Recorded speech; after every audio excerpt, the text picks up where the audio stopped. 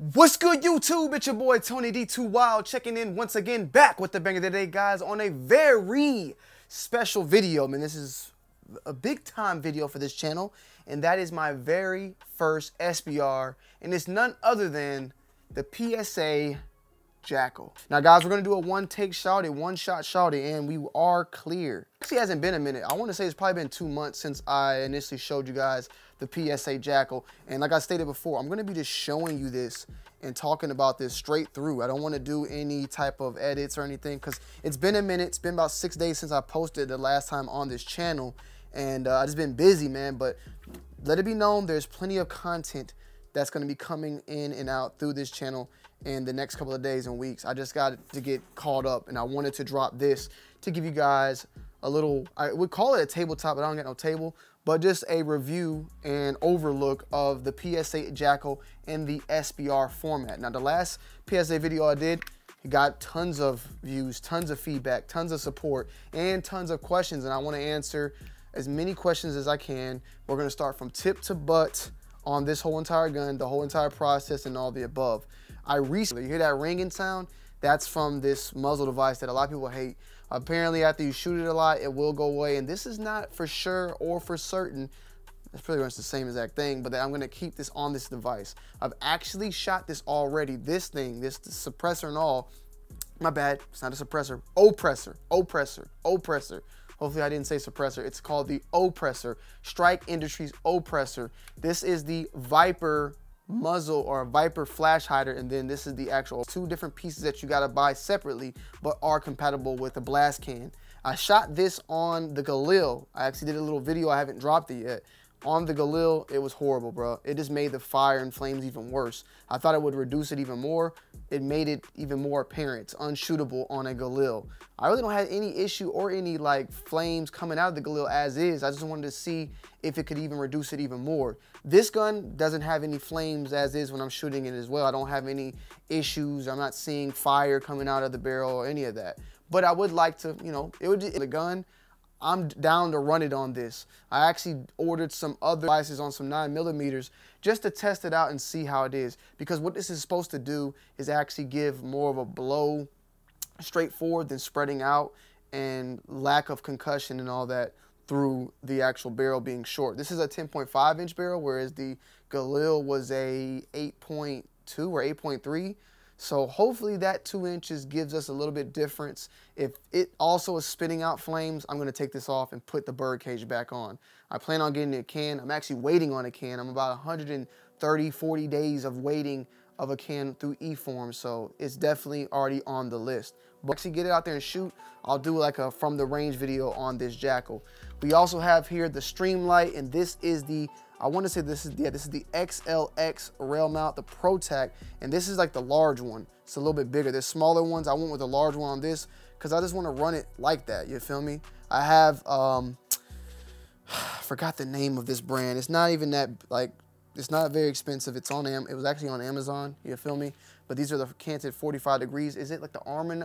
It's like Arminate. It's Arminate, but it's not Knight's Arminate, but it's like Arminate or something from Amazon. 45 degrees canted.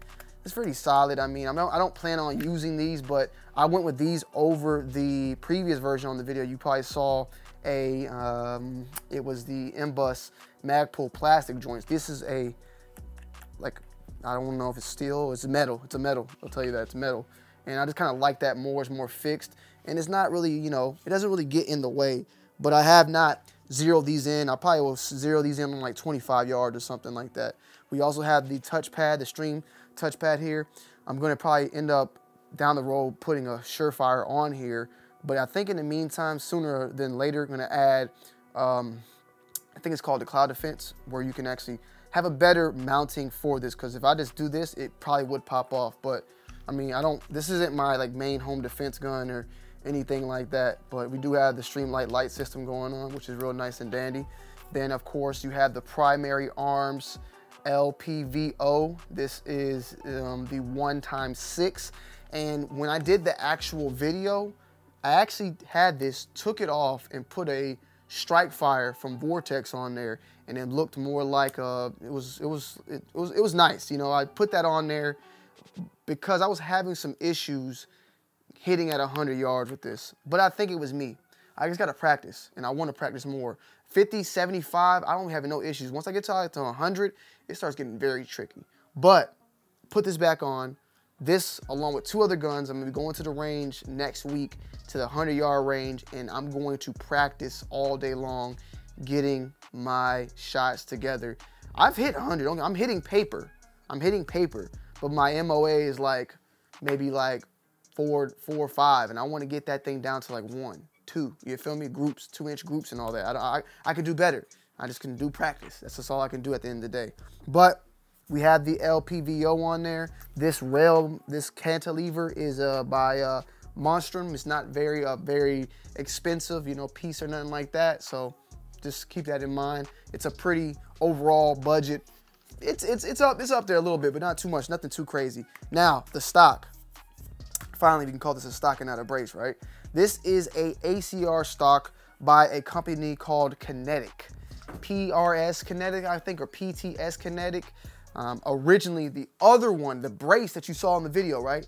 That was a Magpul stock that had this part, this little part right here. You could take this part off, and then you could put on a tail hook adapter. But this part right here, the whole stock part of it was from Magpul. This one is from PTS Kinetic, and it came all as a unit. So what I ended up doing was I took the other one off. The other tail hook that I have, I still have that. That's now on a Scorpion. I'm gonna show you guys an updated video on that very soon. But this is a Kinetic stock. This is a Haga Defense adapter, the 1913 adapter, which this goes on the back of the ACR stock that then allows you to attach to the JAKL via 1913 Picatinny little rail in the back. So that's how it happens. Now, right now, I've been hearing and seeing that the Haga Defense has discontinued the adapter for the SCAR. I don't know. I'm thinking mainly because Magpul has also stopped making the ACR stock. They've gone completely out of stock. This one right here I found, and I'm so happy that I bought it. Something told me not to buy it. I was like, do I buy it or do I just wait? I was like, I'll just wait. But I was like, nah, let me just buy it now because you never know. And that was a great decision because I ended up buying this. The Magpul is completely, you know, discontinued as far as I've seen. They don't restock them or nothing. This brand, they've been out of stock. Who knows if they'll bring them back. But I got it, and I also got the other one. And then the Haga Defense adapter, we don't know if it's coming back or not because they are seeming to discontinue that because of the fact that, you know, the Magpul is discontinued. They can't make much more money off of it. However, there's a lot of people out there that still need that. So Haga, if you ever come across this, you might want to make a little bit more or make them, you know, drop ship or whatever, you know, buy and then wait time or something like that because there's a lot of people out there. Since this video, there's been a lot of issues with the JAKL with the charging sled. The sled was breaking on people. It was ripping this part. Like if you take it out, I'll probably have a picture or two I could show. They actually broke, and PSA has already been on top of it. All newer models are shipping out with a thicker sled, and if you have the old sled and it breaks on you, you can call or hit them up, email them, and easily get that changed out. But also, I went ahead and contacted them with my other sled, not even have broken, and then said, hey, can I just go ahead and get it so I can go ahead and just be proactive? And they sent it out to me ahead of time, being proactive. So if you have a PSA JAKL and yours isn't broke, you can go ahead and order one now so that it doesn't have the effect later. It's some slightly different thickness of the metal. The charging handle, in my opinion, I hate a little bit, is a little bit more loose, but I'm pretty sure down the road there'll be some like type of things you could put on there to make it a little bit thicker, which I'm looking forward to as well. This is a Strike Industries also hand stop. I've thought about putting the forward grip on there now that I have, you know, like a little stubby or something, but I really just like the overall feel of this. And this because it's a, you know, a SBR now, I don't need to make it be nothing. The stock is enough. I don't think I really care too much about a front grip. Now, the coat, Cerakote, or whatever you want to call it, of this gun, people have been asking. On the website, it says FDE, right? I'm going to go ahead and tell you that, in my opinion at least, I think this is more of a coyote brown because this is FDE right here. This mag, when I bought it recently, was stated to be coyote brown. It's kind of darker than this. This is darker than this, but it's not dark and matching this perfectly. And then this, it just, they're all a little slightly different shades. Now, I like this look a lot with this mag. I've been running, and I want to hear you guys' thoughts and opinion. Empty. I've been running black, you know, mags as well, and I like it because it just pops. But let me know, like, do y'all think this looks better? The black mag or the all browned out effect? People been calling this the baby scar, but it's also like a baby ACR, no pun intended. But man, this thing is, it's ready to go, man. It is ready to go. Extremely happy with it. I can finally say, like, this is one of my first completed, like, fully completed. I don't think I really want to add anything else to this gun. I mean, yeah, I can change out the light down the road, maybe even add like a different trigger, a better trigger.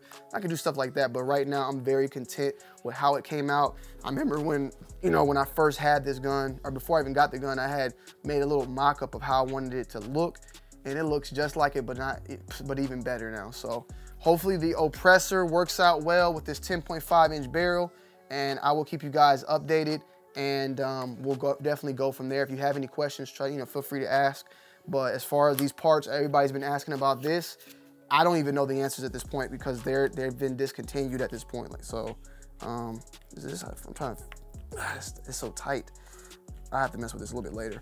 But I wanted to get this out to y'all as soon as possible. It's a great shooter. You can check out other videos I've done with it, and I'm looking at it on the screen, and it looks good, bro. It looks good. The color looks fabulous. This is a bad boy right here. But I'm gonna take it out. We're gonna see how the LPVO works out. I'm gonna get it zeroed in. I've been practicing. That's the best thing I can do, and I'm gonna do more of that, man, and go from there. But took it there, got it SBR'd, got it engraved, got my stamp, all the above. I'm official. First time, first one. How many more? I don't know, but I definitely wanted to get this one done that way. So the only thing now I need, I think, is a sling. That's about it. But let me know you guys' thoughts and opinions down below in the comment section. If you have any comments, any questions, any advice, let me know. This is the PSA JAKL, the baby scar, fully SBR'd. I'm out. Peace.